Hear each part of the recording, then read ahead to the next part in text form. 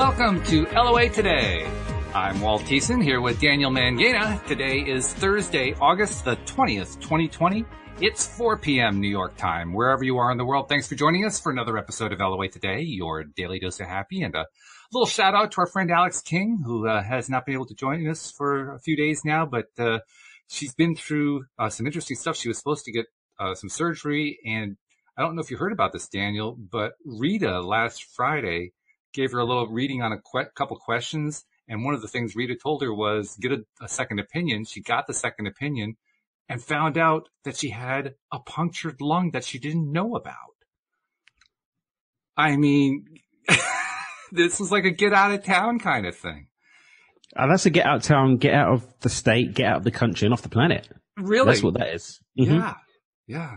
But she's resting and she's recovering, and the whole thing got turned on its side, basically. She got that second opinion, and, so love and joy going out to you, Alex, and boy, just keep on the healing path. Yeah, definitely. She's been posting some really beautiful pictures of her view and still keeping us updated with the best TV shows. So big love to you, Alex. I love it. I love it. That's Alex Oliver. She's like, I'm bored. Da-da-da-da. It's like, I'm so happy that in your boredom, you're keeping us entertained. That is great. Do it for the team, girlie. No kidding. Yeah. But I mean, it's just an amazing thing. First of all, it gave Rita some serious validation because, I mean, what did Rita know? All she knows is what she's getting. She passes some information along, and it turns out to be dead on, just absolutely perfect. And megally supportive. Yeah. Very supportive. Yeah. So, all right. Good stuff there. Well, last week we were talking about, was it last week? Yeah, I think last week we were talking about the money game. And we've had a few people, listeners who said, yep, I'm going to play along with you. We actually, a couple weeks ago, some wins. Last 10 days or so, we had a couple of people who had some wins, a halfway win, a part of a $5 bill. That was pretty wild. Yep. But I wanted to kind of go a little bit further, kind of like as if we were doing one of your groups and you were doing some coaching for people and so forth. And I don't have a whole lot to work with here. It's not like I've had input from listeners saying this is what's going on beyond what I've told you. So I'll tell you what's going on with me, and then we'll just kind of infer some other stuff that could be happening. And maybe some people are going to tune in live and let us know what's going on. Yeah, that would be great. Yeah, let us know what's going on with them trying out the money game.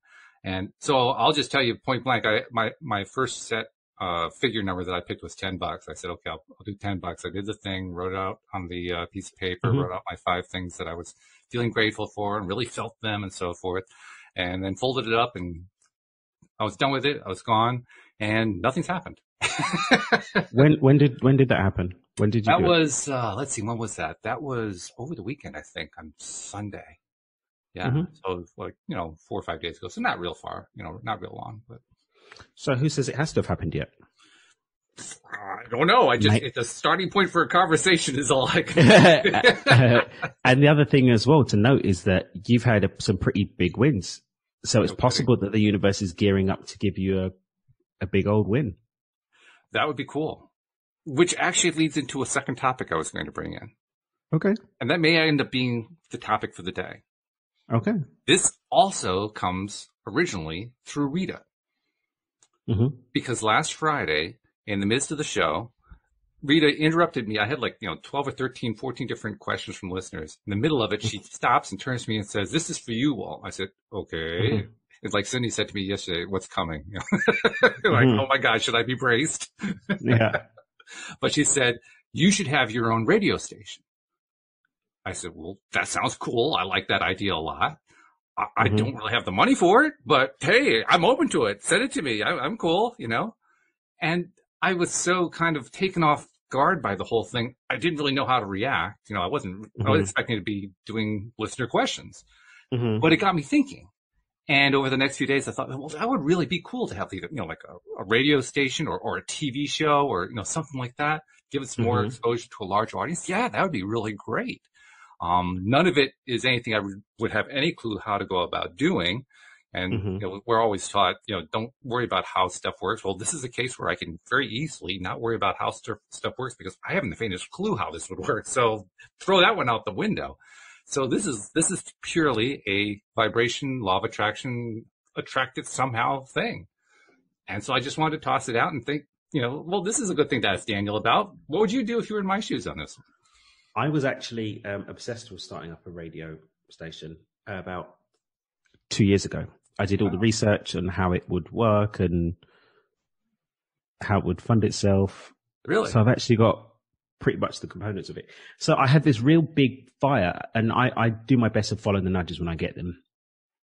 And I really got into it, and I did the research, and I mapped it out. So what it would cost, how much I'd need to get it started.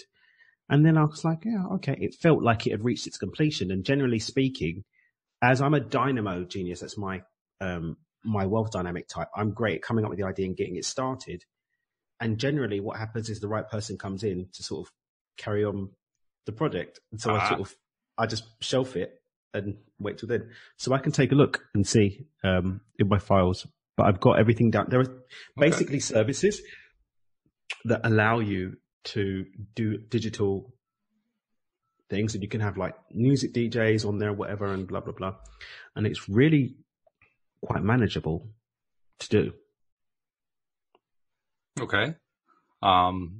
Interesting. I guess what I was thinking is I've long wanted to have a network / channel / station / whatever you want to call it, all devoted to the broader topic that I generally call law of attraction, but really it's just about connecting to source energy and all the topics that are around that.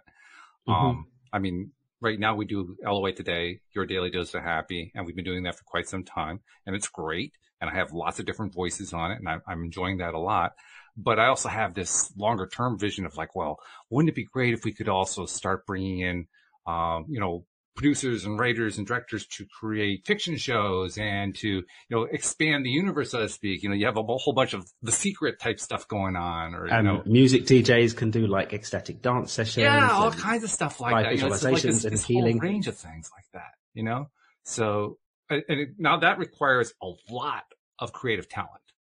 A whole lot of creative talent, because we're not talking about being able to just reach into, the top 40 and grab their stuff. It doesn't quite apply to what we had in mind, or what I had in mind anyway. It means reaching and finding the people who are, first of all, in alignment with the kind of thing we're talking about. And second of all, willing to create. And third of all, we somehow figure out a way to fund all of this thing. It's a lot. Most of that I've already sort of got on some kind of idea map and plan on my computer somewhere. So it's actually a pretty nifty business model that you can use to make it work. But really? We'll talk about that offline. Yeah. All right. Okay. But it's not as cumbersome as maybe it is in your head. You just need one executive producer for the station, who would then have sub producers for different types of talent. Mm-hmm. And then it's engineers to sort of do the back and forth. But a lot of the services actually do the engineering. So it's really just about administrators to bounce things back and forth. And you can get those for $5 or $6 an hour. So it's actually not as capital intensive as you might think. What money is going to go into is promoting the shows, promoting the channels, building up listenership. That's where the resources will be going to. Actually, the channel itself, not that bad. Well, what kind of channel are we talking about? What Rita was talking about and what I was talking about was an on the air, an airwaves type channel, not just nobody's listening to that anymore. The listenership for that's going down. Everyone's diverting to digital and getting stuff on their phones now. Well, specifically, I was thinking satellite, because people are listening in their cars. But you can do the digital radio that they can pick up the DAB,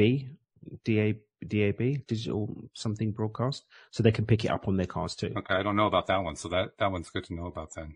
Yeah. So yeah, DAB digital radios, non-analog, and you can go from online stream directly into analog, just strictly into the DAB channels, just like they do the DAB into online radio.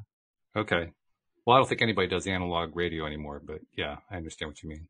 Yeah, you know what I mean. So like the radio show that I was on for, God, how long did I have my radio show for? I don't remember.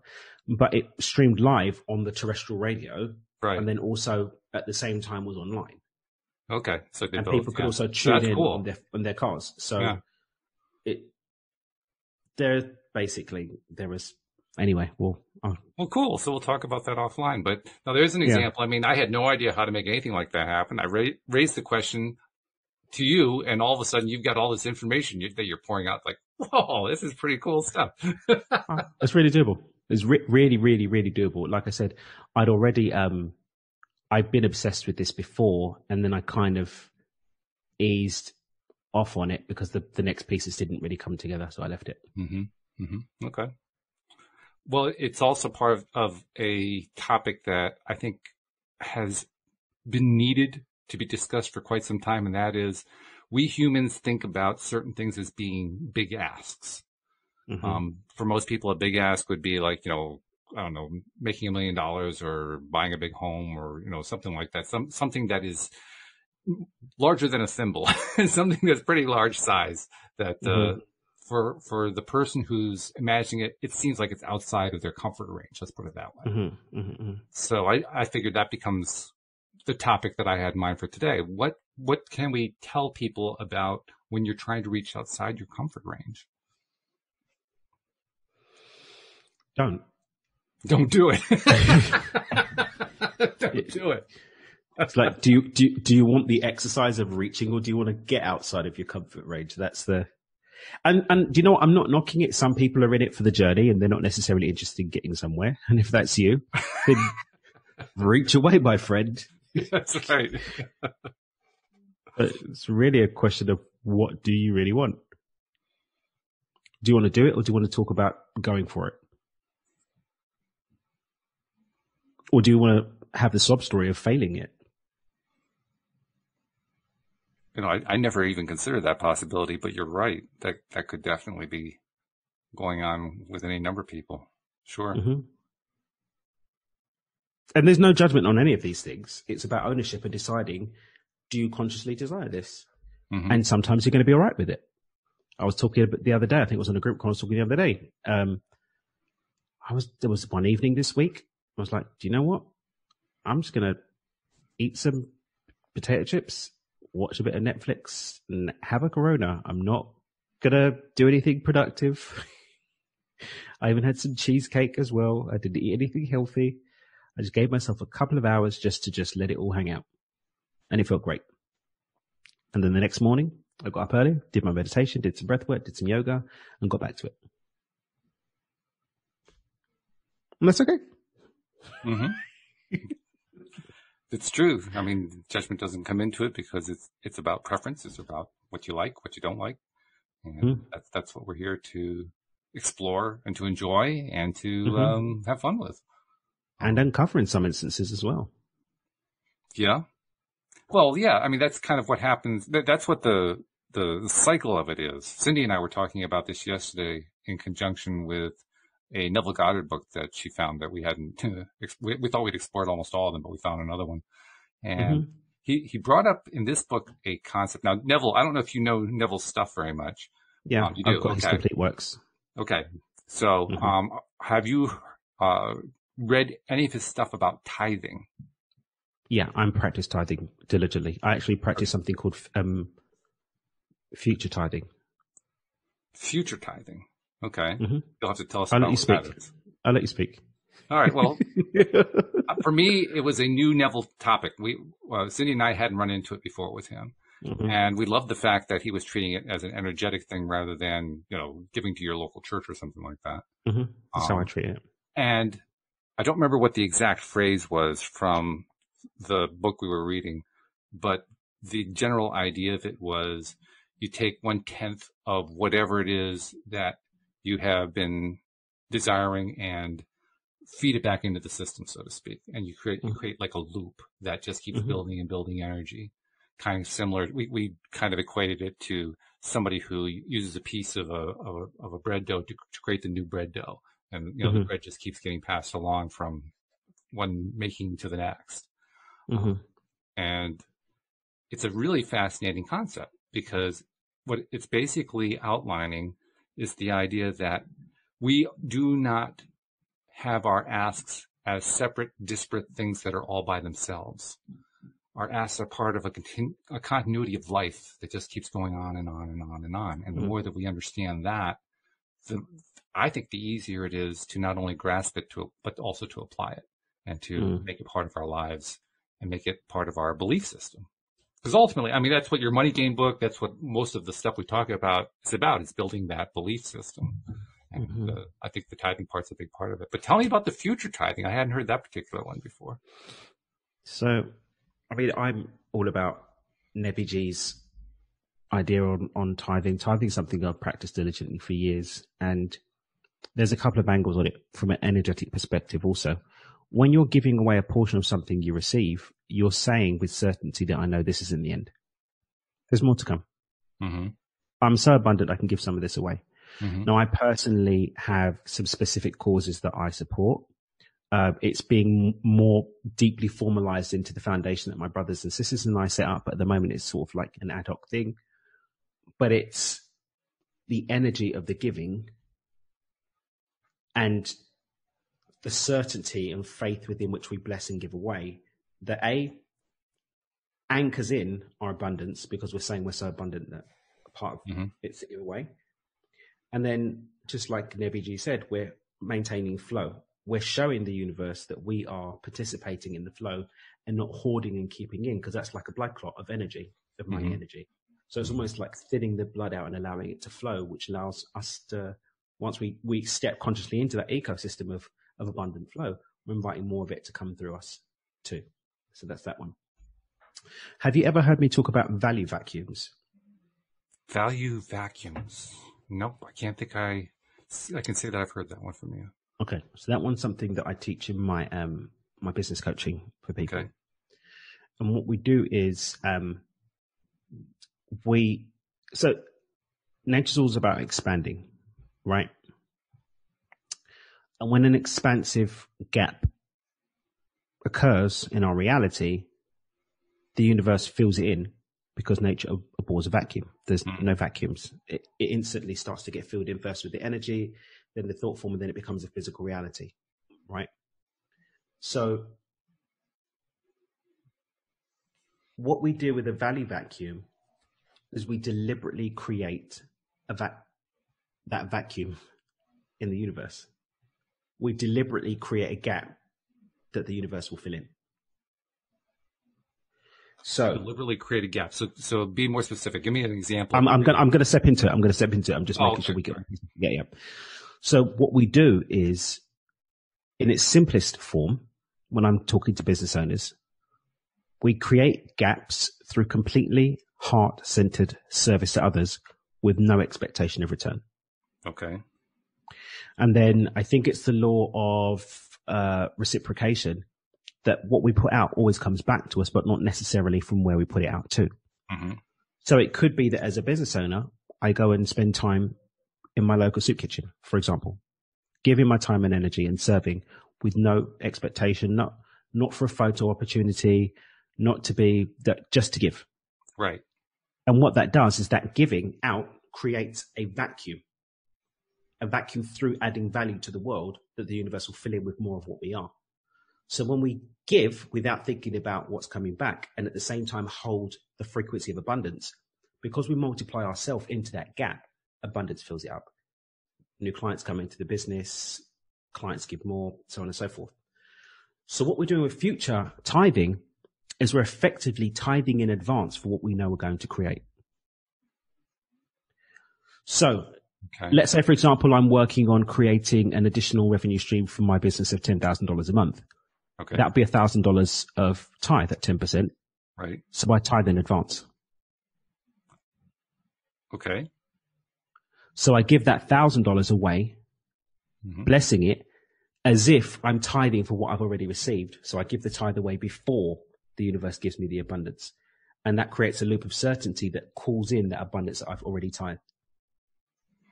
You know, as you're saying that, I realized I actually had original tithing backwards, because I always thought of tithing in terms of what you just described. And I realized that's not the way most people think of tithing, is it? No. Most people think out of your increase. Yeah. You tithe out of your increase. In Islam, they use zakah, which is a 5%. The Judeo-Christian concept is from the Melchizedek's instructions to Abraham, which is to give 10% away. Most entrepreneurs that I know of that are sort of operating under this kind of thing. They'll give 10% of shares into a charity, or 10% of the guys that go hard to go home, like the Carnegie and the Rockefellers, end up giving most of it away. I know that the Melinda and Bill Gates are giving away a big chunk of theirs away. But most people tithe after. When you pre-tithe, right. I thought of it that way, but you're right. Yeah. When you pre-tithe, you create a value vacuum. What's the experiential difference, do you think? You're doing it for what you haven't gotten yet. That's the ultimate expression of faith. Oh, I'm sorry. Let me ask the question differently. Does it play out differently when you do it in advance compared to when you do it after the fact? Well, if you haven't got it yet, you're actually creating the manifestation of it. You're anchoring in the manifestation physically. So let's say we use a flow funnel model. You set the intention, you get into the vibration of it, you get the feeling of it, you mentally rehearse it, and then you basically accelerate the receivership of it by saying, look, universe, I know this is coming anyway, so I'm just going to pop the 10% down now. It's a physical exercise of faith.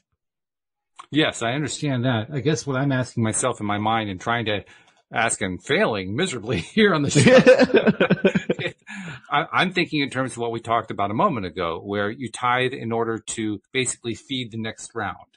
And so you have this constant flow going of you're feeding it and getting back. I would say that tithing in its pristine purity isn't doing it to get the next round. It's just doing it. Okay. So it's not with an intent. In terms of two, I was just thinking in terms of like a motor. I mean, once you get a motor started, it keeps itself going. It keeps going through the same steps over and over and over and over again. And after you've gotten that past that first impulse, that is the hardest part about starting the motor up. From that point on, it's pretty easy. The motor can keep itself going pretty easily. But the motor's already going. The motor of the universe is already going. We're stepping into the flow that already exists. Yeah.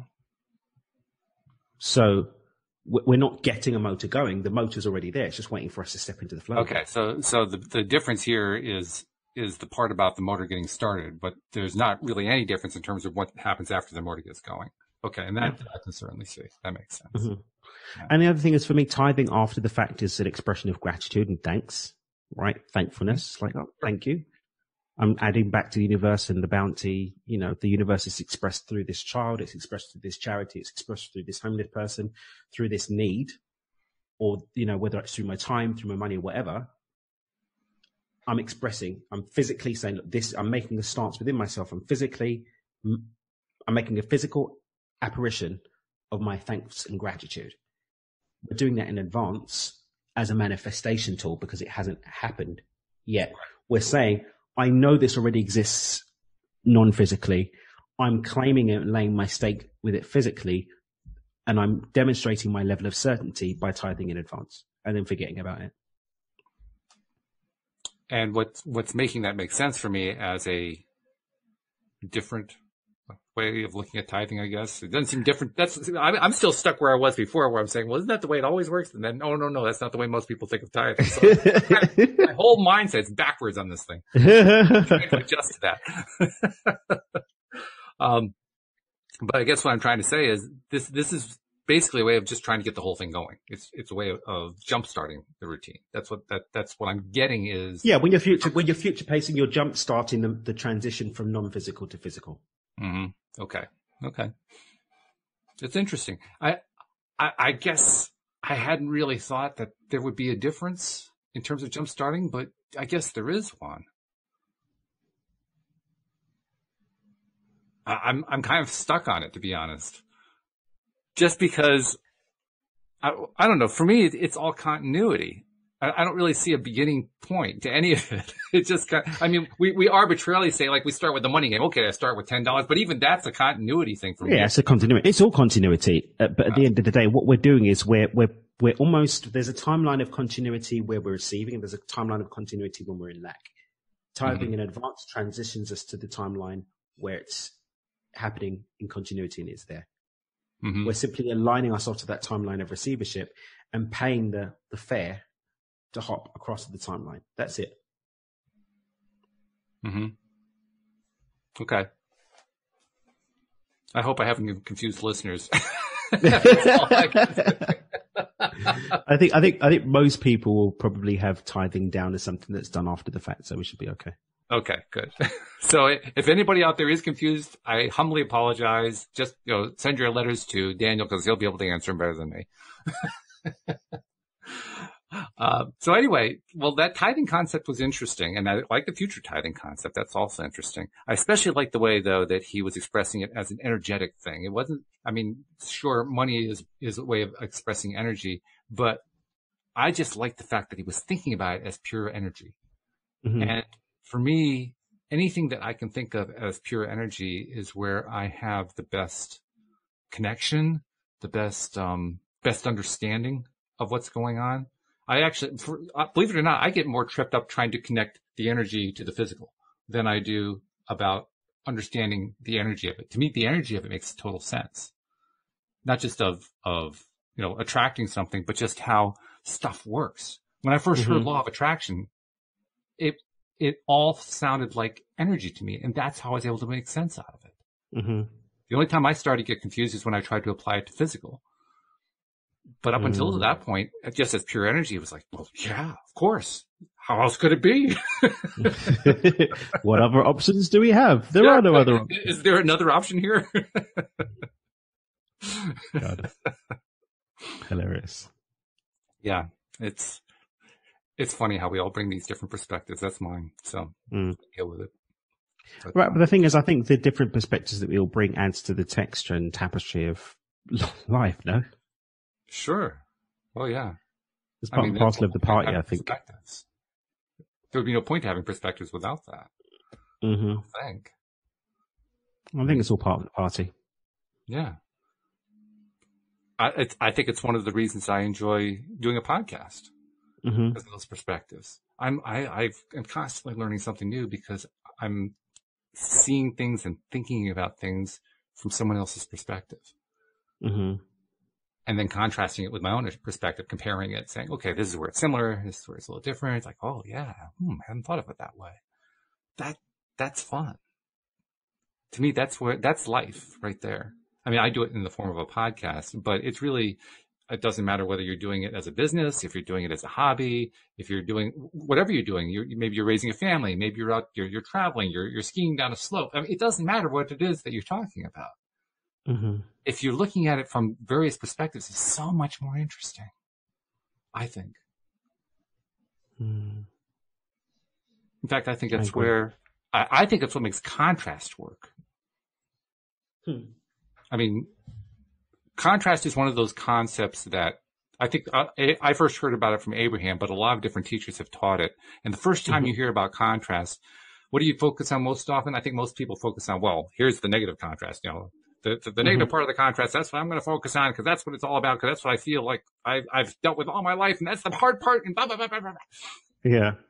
But for me, the contrast is the contrast in perspectives, different viewpoints. I think what you've done is you've actually taken contrast out of having this limited view, and you just say contrast is just contrast. Yeah, that's a good way of saying it. Contrast is just contrast. The contrast could look this way, it could look that way, but contrast is just contrast. Yeah. It's duality and polarity they've manifested in experience. And it's an unavoidable aspect of a dual reality. So when people are having these contrasting points, it doesn't mean that everything has to go wrong. It doesn't mean that everything has to be painful, but it does mean that there will be a dual experience. I remember when I was, I studied economics is what I studied. And when you talk about, we study about dualism and, rich and poor, and everyone's like, yeah, we need to fix poverty and, down with the cabal. There has always been dualism. It's true. There has always been haves and have-nots, rich and poor, weak and strong. It's part and parcel of the dual nature of our reality. What it doesn't mean is that one has to be disempowered by their experiences being one on one side of that contrast, or that one has to be negatively emotionally impacted by it. And that's where the zooming out thing that I think the stream talks about, for me, that's where it really comes in. It's zooming out to see that although this contrast is happening, it doesn't have to affect my ability to continue to create. And I can accept and witness that experience as part of the journey of being human. Not I have to reestablish a balance and try and force it to change because I'm not okay with the contrast. Right. Yeah. Well, that's my take anyway. No, I agree with you. I think you got it. And the fact is that we do get wrapped up in contrast. We do get, and by wrapped up, I mean like tripped up on it. We trip up often on contrast. I don't know. Maybe it's just, I think you nailed it. I don't think about it the way most people do. I think about it just as contrast. It is what it is. And I think I do that just because it's just easier to think about it that way. I actually get confused by people who want to treat contrast as just the one end of it. I do entire episodes on it, and I'll try to play their point, but I still get confused by it. It's one of the reasons I come up with all these wild questions when I'm asking or interviewing somebody, because I'm constantly playing with, okay, well, I've heard this person say that. I'll bring that in and see what kind of answer I get out of that. But to me, contrast is simple. It's the simplest thing in existence. And I think that so many teachers and spiritual leaders and so forth have actually made the whole thing more difficult with lessons like, well, you can't have light without darkness. You can't have, they'll do the extreme stuff, right? You got to have, you can't have night without day. You can't have, they'll just fill in the blank with all these opposites. And I think to myself, why are you doing that? I mean, well, yeah, sure. But what does that actually tell you about contrast? It simply tells you, well, there's one end and there's another end. Yeah. What else? Well, I don't know. That's about all it tells me. It's so limiting. It's so limiting. It's just, well, it's black and white. Okay. So where does gray come from? That's what I feel like saying. Like, where's the gray in your thought process? There doesn't seem to be any. You know what? I think what we're really, really, really being blessed with the opportunity to do, personally, is to write our own stories about what these things are. About what? Write our own stories about what these things are and what they mean to us. What they are, yeah. Whether we're talking about the different aspects or expressions of contrast, whether we're talking about duality, and even the law of attraction itself. I think part and parcel of the big shake-up that's being witnessed for many, not for all, but for many, is this breakdown in being forced to see things in a certain way, in a certain light, and through certain rules. I think some people take that off the deep end and against that backdrop are like, well, I'm going to have the new earth. I reject money. Okay, but we haven't broken that agreement yet. So you still have to pay the rent and your credit card bills. So there is a balance, I think, to it. But I think there's a freedom to be had. And even go back to your point earlier about people that want to sort of jump and leap, or you could look at the new heights available and step to it and enjoy the journey and savor the experience of making your way there, with its contrast, with its textures, with its new lessons, with new people and all of its goodness, because that's what life's about anyway. It's true that it's a good way to understand the whole idea of life's a journey thing, that concept. I think it's one of the values of your micro-shifting concept. Yeah. It's a way of basically stepping through things. And when you're stepping, you are journeying. That's just part of what's going on. Part and parcel of it. Yeah. They're trying to just do it all in one great big gulp. It's like, it's kind of like the analogy that the little story that Esther Hicks tells in The Voice of Abraham. Abraham says there was at one point where Esther and Jerry were going to take a river raft trip. And Abraham was trying to explain to somebody who was in the hot seat what the purpose of a journey was. Why do you do the journey? And Abraham says, well, what they could have done is they could have gone up to the director of the river raft trip and said, can't you just take us down to where we're going to be finished off and just paddle us upstream for about 200 yards and then we'll just ride the last 200 yards and we'll be done with it? And the guide said, well, yeah, I could do that, but I thought you wanted to take a river raft trip. And the point's obvious when you look at the story that way, that you don't do it just for the end result. You don't just aim for the end result. You do it so you can ride the rapid. And do you know what? My only caveat to that is maybe that's what you're here to do on this time, to try and see what it's like, trying to skip the whole thing and notice how pointless it is. Maybe that's what you're here to do this time. Absolutely, that's true. And there's no judgment either way. But I suppose what people like yourself and myself and those of us who are out there showing the other way of doing it is giving people the opportunity to see that there's something to be had in enjoying the river raft trip. And not only enjoying it, but enjoying it even in the parts that are not quite as much fun, which is a real challenge. Yeah. Being okay with the messiness that may appear and be experienced sometimes, and just being okay with all of it as just being part of the journey, and a journey that can actually be pretty bloody groovy. And it's challenging. I won't claim that it isn't. It can be quite challenging. I mean, there are times where I grip my teeth and I say, "What the?" What the No, yeah, right. Thank you. But even that's part of the journey. All of it is. I think one of the great messages from the stream, like you were talking about, is that pull back message.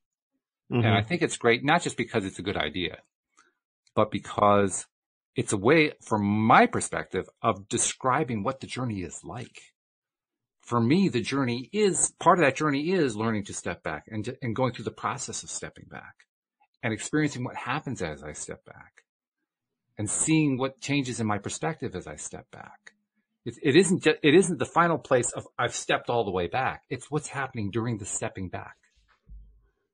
Because as I go on in life, as I experience new things, and each step of the way, I take a little bit more of a step back, a little bit more of a step back, a little bit more of a step back. The whole story shifts, changes, and it changes before my eyes.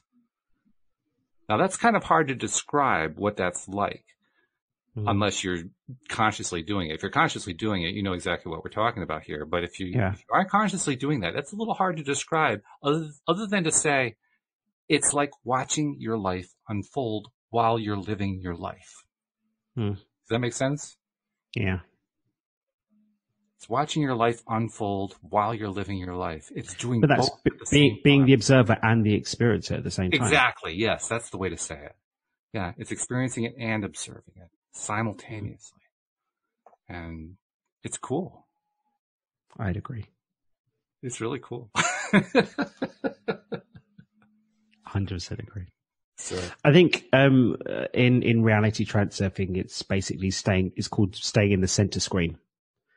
So the outer screen, so the outer screen is what's happening outside, external inputs, and the inner screen is what's going on internally, like with your inner emotional state, your inner thoughts, and all that kind of stuff that's going on the inside. When we're in the center screen, we're sitting in that balance between the two. Oh, okay. Witnessing both of them. So that idea is called staying in the center screen. That's what they call it in reality transurfing. Oh, okay. I learned something new. See, another reason we're doing the podcast. I learned something new. The center screen. Okay. Cool stuff. Well, I don't know how we're doing in terms of helping people with the money game, but this has been cool so far. Let's go back to a moment. I'm going to kind of dream up scenarios with the money game. Yeah. I mean, we did talk about a couple of them that people have actually experienced. There was the person with the torn $5 bill. And you pointed out that the thing to do is to treat it as if it were the real spendable thing and to celebrate it. And, energetically. And in terms of future tithing for that person, I'd give $5 away to someone. I'd bless $5 and give it away to someone. That's what I personally would. The blessing part, you kind of threw that in there, but that sounds like that's fairly important to you. Yeah, it's just basically the energy within which you're giving it away. Not, oh my God, I'm giving this away. I better get something back. Oh my God, I haven't even got the money yet. But the space that you're in as you give it to someone else should be giving in love. Yep. And when it's to add to their life, maybe giving it to a homeless person or even getting them a meal. I personally tend not to give cash to homeless people. I'm more like, hey, are you hungry? Let's go and get something to eat. I got into a lot of trouble with an ex for doing that once. So, but, but yeah, that's do something like that. That'd be great to keep the energy moving, kickstart the engine.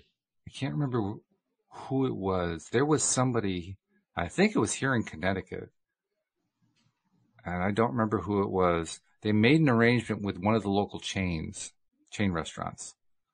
And I think they had like tickets printed up or something like that. So they basically gave a bunch of money to the restaurant. The restaurant authenticated these tickets, and they handed out the tickets, and the tickets were worth like $5, $10 worth of food. So that he Oh, wow. $5 worth of food to anybody he saw on the street, but it was only redeemable if you went to the restaurant. That's amazing. I mean, that was a clever idea. I like that. Yeah. I really, really like that. I'm going to make a note. Because that way they can't go off and spend it on drugs or something else. They have to actually get food with it. There was actually a really, really funny thing that happened once.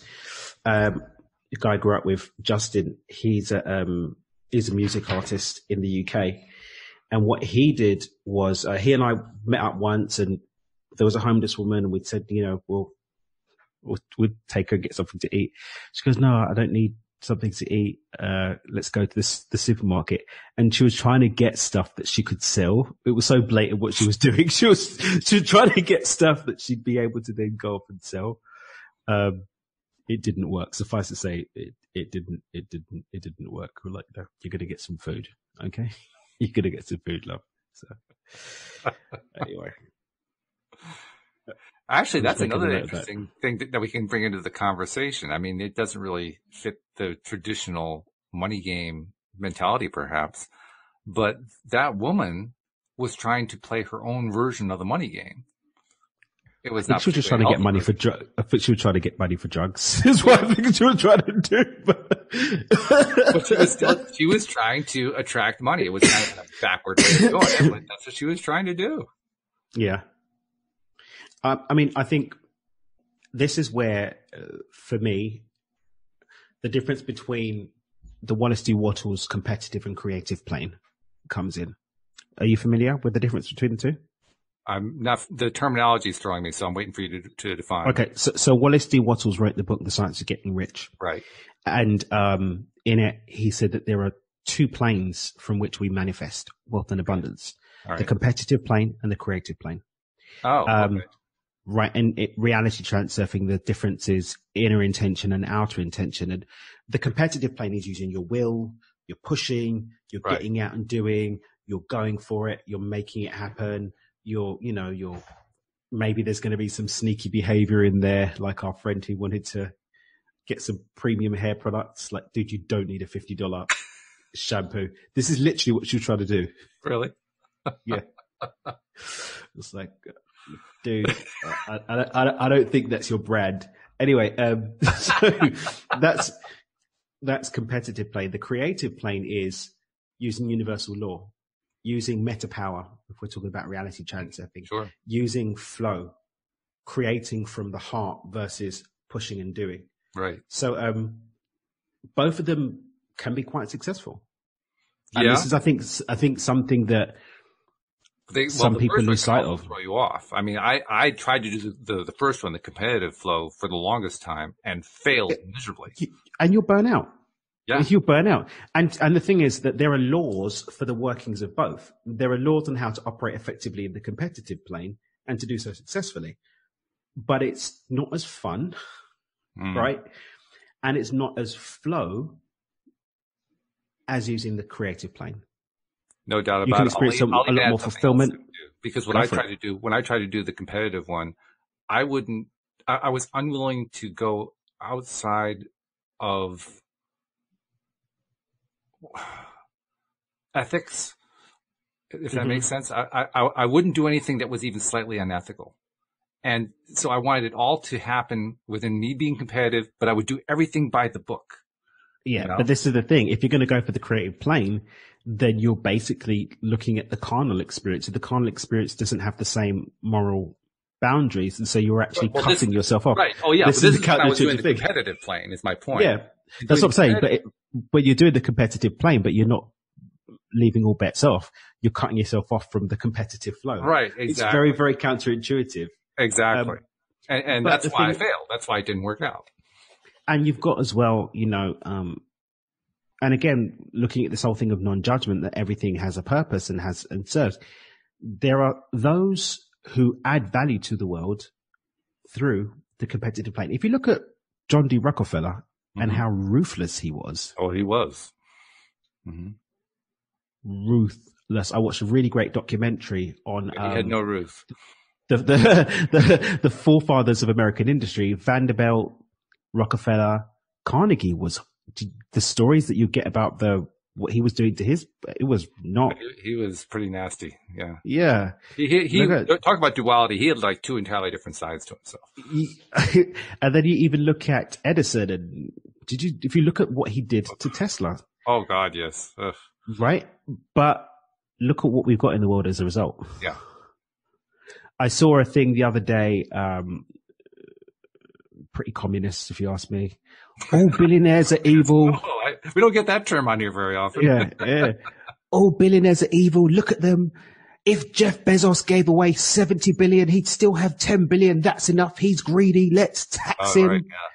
Like, Jeff Bezos is not sitting on 70 billion. His shares might be worth that, but that's unrealized gains. And the fact is, if Jeff Bezos sold all of his shares in order to realize the money to pay that, then all of the ordinary men and women who have their money in their pension funds would take a beating, because he makes 5% of the Dow Jones.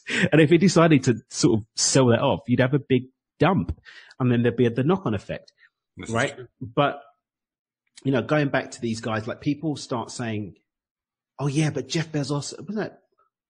Do you think America would have been able to survive COVID without Amazon? Not really. Well, I'm not sure that we have yet, but that's another subject. We're not quite there yet. But I'm saying is, but look at the people that he's got. That dualities, the contrast, and just as the dark side to that contrast has pain, the positive side of it also has uplift. Even when you look at what's happening in the Middle East right now, Saddam Hussein, by all accounts, wasn't doing very nice things to the Kurdish people. Not really, no. But he had an iron fist that kept that entire region together. It's all gone to pants now. It's true. And this, I think when we start to go down this direction, we run the risk of being called ruthless and so on and so forth. But sometimes in this contrast, the dark acts of people do actually create upside for others. People start blasting Trump. And they're going for what's the other guy? Biden. So under Trump, you've got economically, things are better than they were under the last administration, but the moral decay is the cost of it. Well, under Biden, say that the economics have also declined since COVID. But that wasn't his fault. I'm saying in terms of Trump's fault. And then you look at Biden, you look at the economic policies that they're planning to bring into place. I'm like, well, that's a disaster, especially if you bring it after COVID. But then morally, in terms of what they're, and I'm not speaking on the politics of it, but the moral claims that are made differ greatly from the other side. But both of them have got contrast. There's lots of contrast. Yeah. Both of them have got contrast. And both sides will make arguments that are supportive of their view of how to apply contrast. Or both of them have their views on things that support the people that are going to vote for them. That's true. Absolutely. It's like Donald Trump knows that most of his voters don't really give a damn about certain things, and so he's not going to speak on it. It's as simple as that. Or he's going to speak on it from a voice that speaks to his base. It's simple maths on it, right? It's not not rocket science. These people are going to vote for me. These people are never going to vote for me. If they're even going to vote, I don't really care about them because they don't add to me in any way. Which he's So I'm had going to actually focus my attention over here. made abundantly clear that he doesn't care about them. It's a contrast. We have major contrast going on there. Even when you look at George Bush, when there was the whole thing about the New Orleans, everything that went down in New Orleans, and Kanye West said, George Bush doesn't like black people. They weren't going to vote for him, so there was no upside for him turning his back on his base in order to support people. And again, that's the contrast of the experience. And I'm not into politics, as far as I'm concerned, the dualism that exists here means that everybody's got plus side, everyone's got minus. It's about finding, I think people should speak to their own contrast and what supports what they're looking to add to the world, not for themselves, but to the world. But making these summary judgments about what's good and what's bad, the competitive, the creative, we're better served having an honest look at what things look like and how we can set ourselves up to be able to manifest a kick-ass life regardless of who's in power, regardless of whether we have COVID or not, regardless if the people around us are competitive or creative. That's where true agency is, I think. Regardless of who's in the seat of quote-unquote power, I have my own power that I'm exercising to manifest. I agree with that completely. And in fact, I've documented often here on the show, I have this rather twisted side. I like to follow politics. My degrees in political science. But not because I think that there's anything great in it. To the contrary, I don't think there's anything in it that I really want to have. It's just fascinating to watch what the stream said it very nicely. The stream said, what's happening is we're watching the decline of politics. We're watching the decline of government. And that is true. I've believed that since I was in my early 20s. And it's fascinating. It's fascinating to me. This is the closest I've ever been able to come to people who like stock car racing. I've never liked stock car racing, but there are many people who like stock car racing, and a large number of them like stock car racing because they like watching car crashes. And this is the same kind of thing. I kind of wonder sometimes, am I morally flawed because I like watching the government falling apart? Or maybe there's just a cheeky dark side to you. But didn't you say you were libertarian? Is it libertarian? Yeah. Well, I mean, I really don't count myself that way anymore. But yes, that's where I was at before. And a libertarian basically wants to have as little government as possible. So in that sense, I think I'd probably be in that camp myself. It's just community-based governance, centered in love and healthy, loving boundaries is what I personally think. I think ultimately we reach a point where we find that we don't even think in terms of government anymore. Yeah. It just kind of disappears as a concept. We're not anywhere near there right now, but I think that's ultimately where we end up. Yeah. I think ultimately, when you look at I studied politics, philosophy, and economics, right? So I'm with you on that one. It's, that government was, if we look at the Roman model, it was the people coming together to ensure that their needs were met and that everybody benefited, right? And then plutocracy? Is it plutocracy? What's the word I'm looking at? Plutocracy kicked in and meritocracy kind of went out the window, and then power kicked in and, things got a bit bastardized.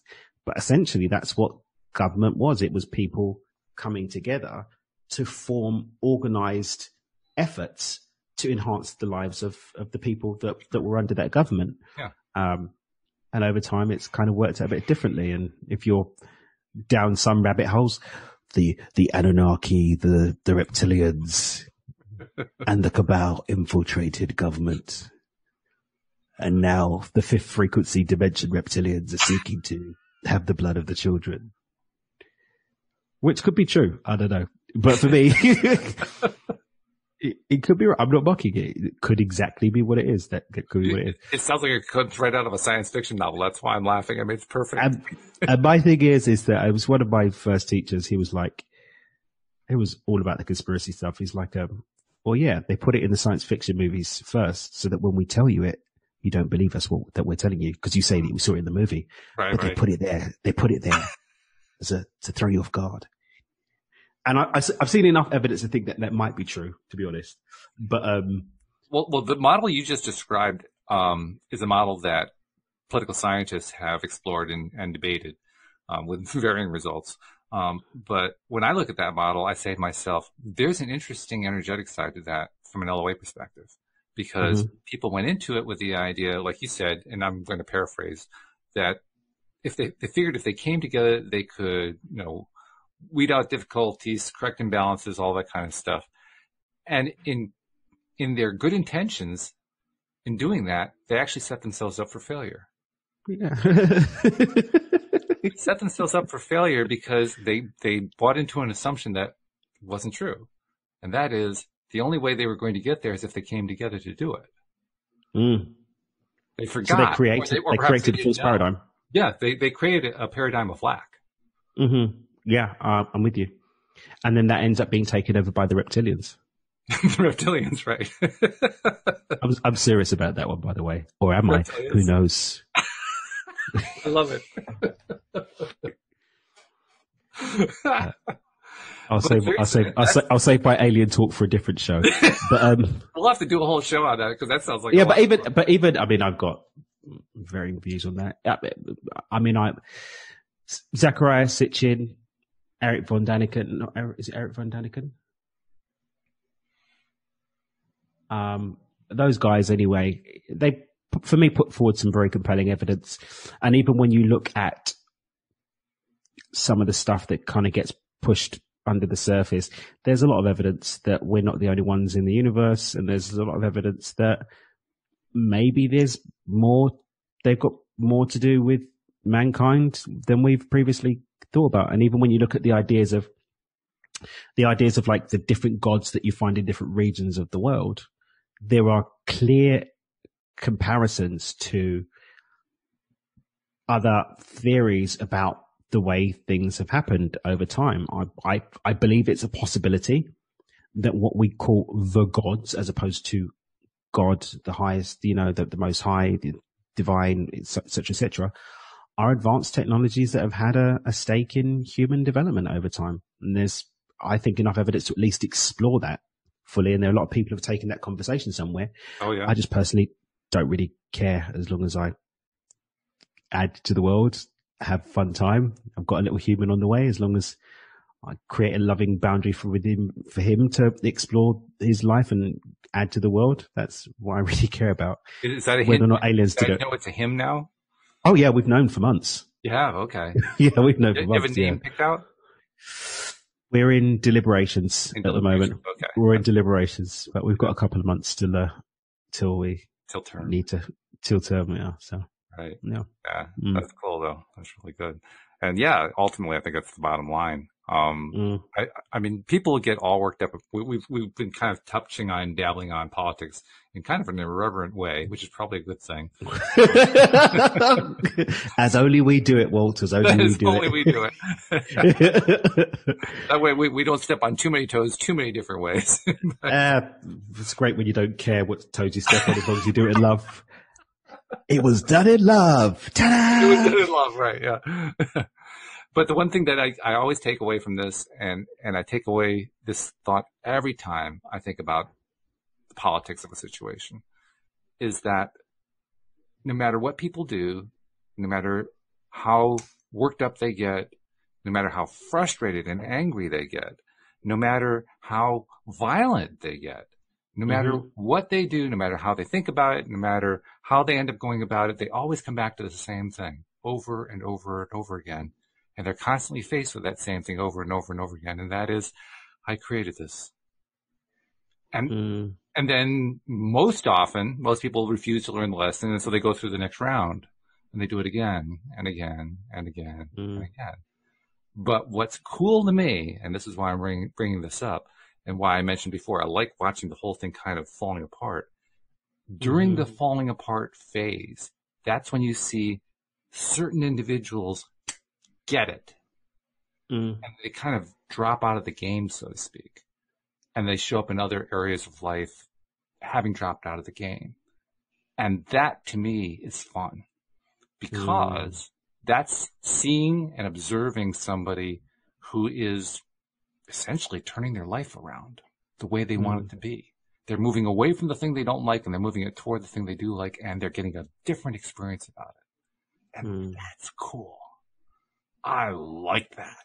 I like that a lot. I like watching it. I like hearing the stories associated with it. I mean, you don't really find those stories too often if you go through the news media. You have to go through like alternative channels, so to speak. But you can find them, and they're great.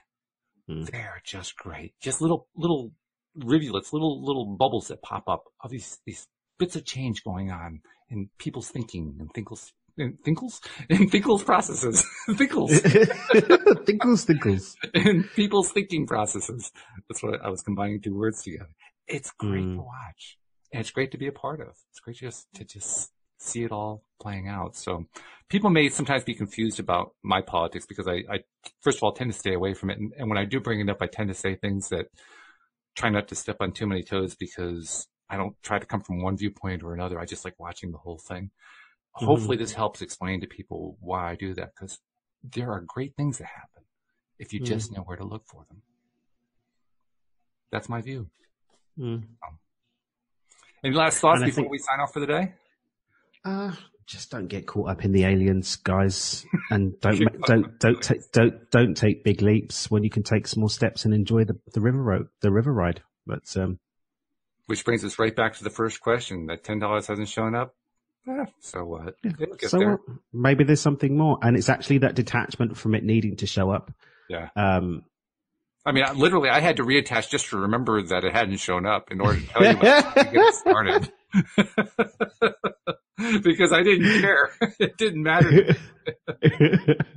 And that's when the fun just happens. You know, maybe this adventure is the wonderful life of Walt Thiessen and all the stuff that happens. Sometimes it doesn't happen other times.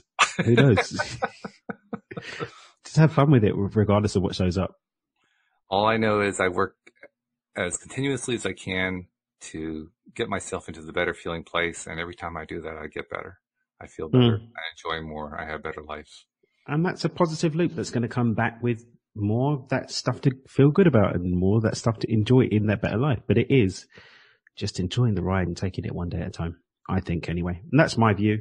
Maybe you don't agree, and that's okay. I don't really care. It doesn't affect my life at all whether you agree or not. Either way, my life's still going to be amazing. So, you know, focus on your amazing life, and you should be a lot better set. You heard it here first. Yeah, and you'll hear it again, I'm sure. I'm sure you will. Well, once again, Daniel, thank you so much for all the wisdom. This is good. We haven't really gone, deep philosophical, but that was good. I enjoyed that. Yeah, that was fun. Really good. Definitely was. So thank you, listeners, for tagging along. Hopefully we didn't lose you along the way, and hopefully you got some more. That's part of the point. So thank you very much. We'll see you all next time here on LOA Today. Goodbye, everybody.